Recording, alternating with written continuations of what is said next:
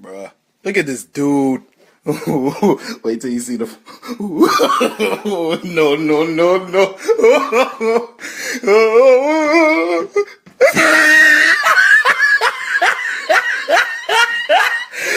Look at the top of his head. Oh no, they made him scary. Man, remember a few days ago when we all wanted Will Smith to be blue? Those were innocent times. Good times. Back when, you know, he wasn't blue. Why'd they go and do it? Why'd they go and do it like this?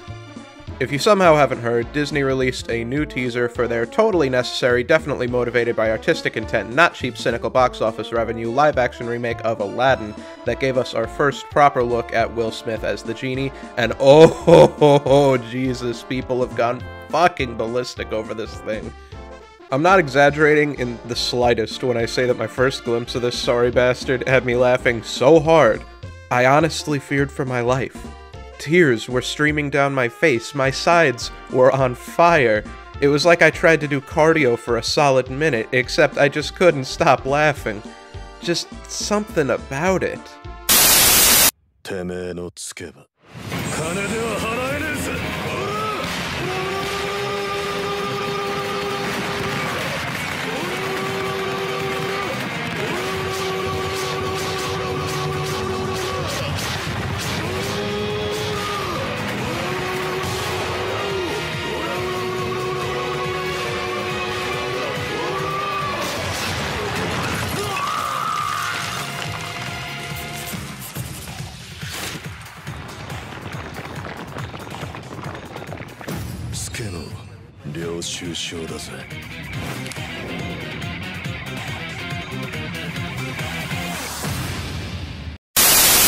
Obvious jokes aside, I've just been so goddamn mystified by this design choice. It's just...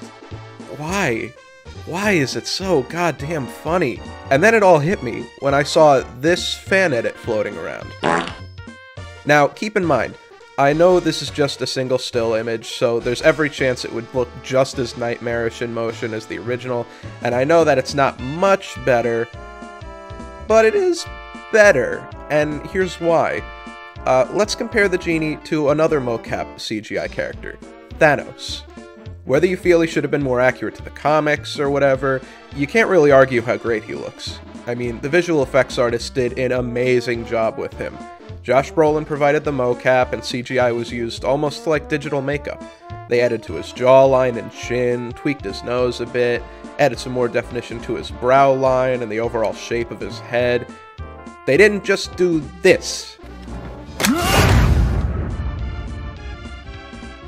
Let's look at another big mocap character, Davy Jones from Pirates of the Caribbean. Again, this isn't just Bill Nighy's face photoshopped onto an octopus.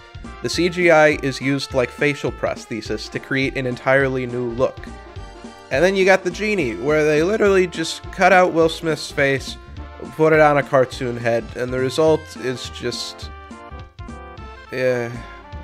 Like, I know the CGI in trailers isn't final, but come on, guys, you can see where the bald cap ends. Why would you okay this? I remember when it was announced that Will Smith was going to be the Genie. Not the worst casting choice, by any means, but I literally couldn't picture what he was going to look like. I just kept imagining Will Smith's head on the cartoon Genie body, and yeah, yup, that's exactly what happened.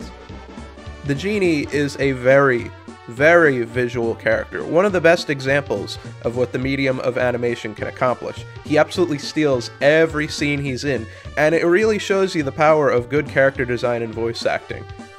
Design-wise, he looks a bit like Robin Williams, but that's more a side effect of the actor informing the character through his performance. Apparently, Disney got him to accept the role by showing him some preliminary animation tests where the animators had taken the audio from a few of his stand-up routines and drawn it as the Genie on stage. So you look at him and it's like, yeah, Robin Williams' voice is coming out of that. That makes sense. And then you got the Broadway show, where again, Genie steals the entire thing completely. They had a real challenge on their hands translating this character, who is so very much a cartoon, into something that could be done live on stage, night after night after night. And frankly, I think they did a really good job. He's a little bit flashier than everyone else, but he could still blend in with the rest of the ensemble when he needs to. You've got the exaggerated makeup helping him stand out, add in a few costume changes, and you've got a design that really captures the spirit of the character and translates it to a new medium, even if it's not 100% exactly perfectly accurate. Again, it's a look that's very much informed by the performance. And then there's Will Smith, where they just took the cartoon, made it CG, and chroma keyed his face on there. To be fair, I haven't seen the movie. Maybe Will Smith really makes it work, but God, he's just got such a distinct face. I'm sorry, it's so fucking funny. You've got the phenomenal cosmic power of modern CGI on your side, and this is what you go with. Just take Will Smith, make him blue, call it a day. Well done.